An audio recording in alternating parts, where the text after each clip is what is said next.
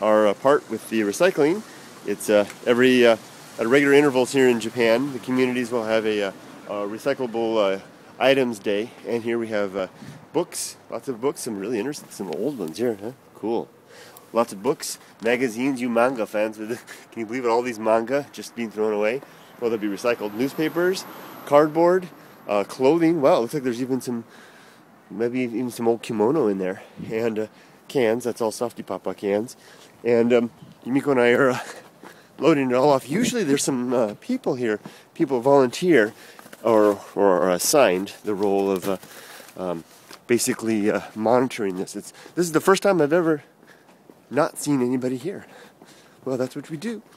And you can also do this, take them to the recycling center as well, but this is more common. Hey, we'll just leave with a pretty girl in a dress. Okay, that should be good for ratings. Bye-bye, everybody.